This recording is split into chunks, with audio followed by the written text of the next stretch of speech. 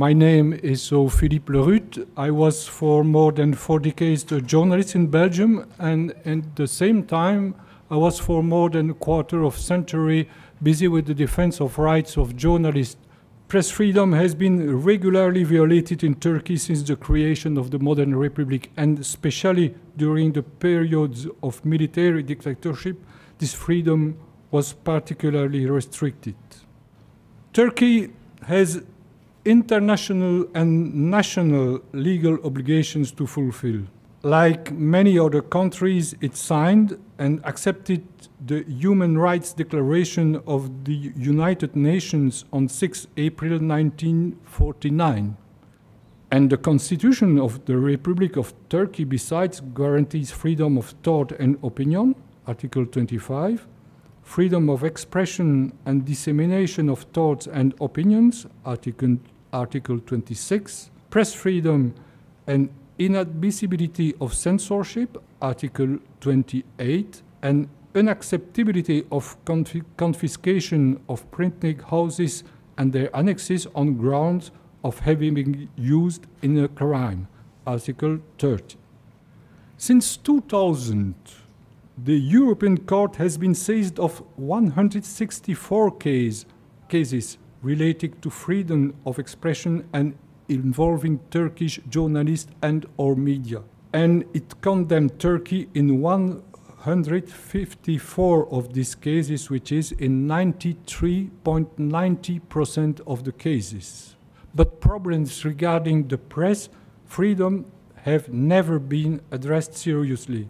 The Turkish state's policy of denial of ethnic or linguistic minorities threatened mostly Kurdish or Armenian journalists.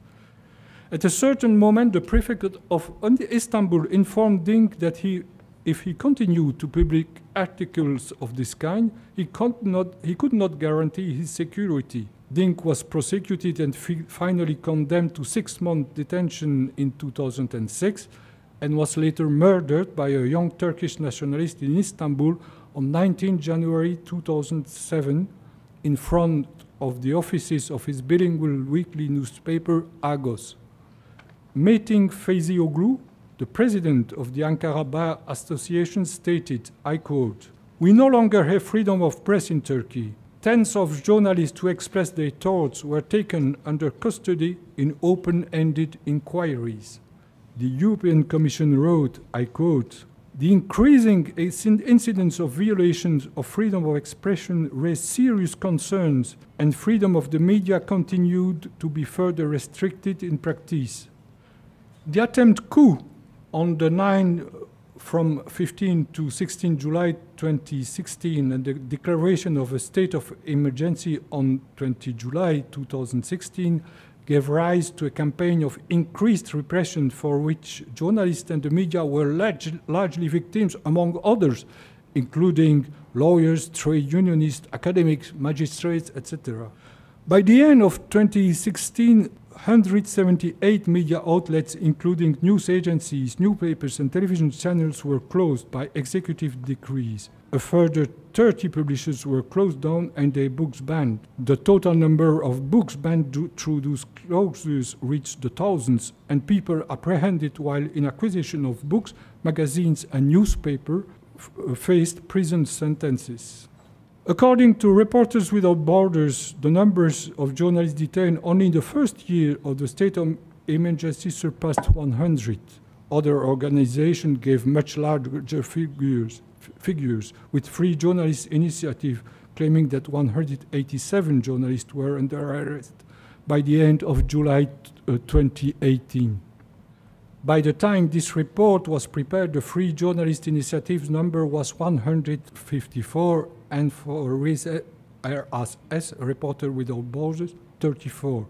A further 167 journalists were under search warrant and had to flee Turkey to escape arrest, according to the Stockholm Center for Freedom database. Due to the role of the media as a public watchdog, they enjoy a higher level of protection than any other business. Media outlets subject to the emergency decrees are not limited to media allegedly affiliated to Gülen.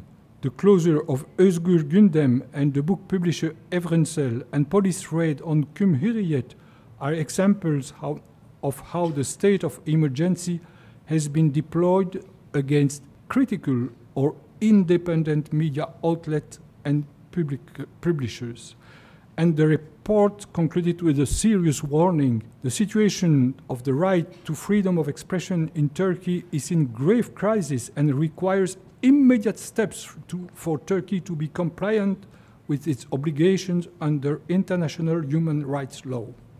Central to this crisis are the 100+ journalists behind bars and the hundreds more facing prosecution on terrorism-related charges. While the names in jail have fluctuated over the past 3 years, the overall figures have barely declined since a high of over 160, making Turkey out as the undisputed leading jailer for journalists worldwide, a title it has held for almost a decade. Behind those figures lies a story of egregious violations of fundamental rights, with dozens of journalists held on the most serious terrorism-related charges for months, sometimes years, pending trial, in many cases without an official indictment.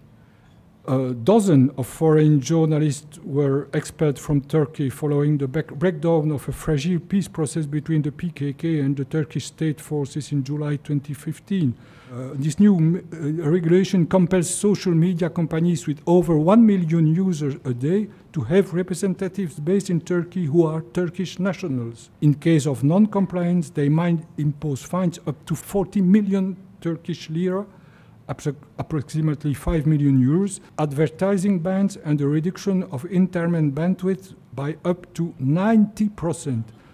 Platforms are also obliged to respond to requests to block or remove content within 48 hours or face fines of 5 million Turkish lira, which could increase to 10 million Turkish lira if they fail to respond.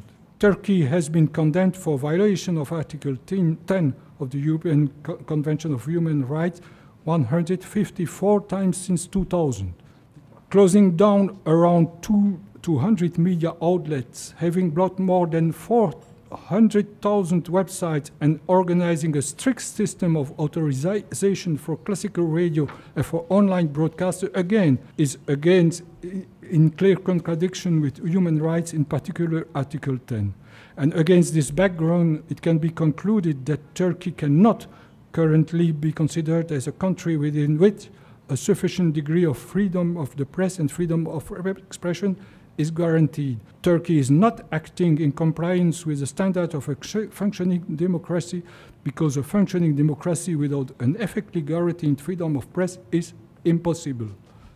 Also, the timing and targeting of a long list of journalists in the following days shows that these journalists had been on the Turkish government's list well before the failed coup. The failed coup was therefore an excellent opportunity to execute this long-established plan. The clear purpose is to silence all critical voices in Turkey as much as possible, whereby prosecution and long-term imprisonment are used as frequent method to reach that goal. I thank you.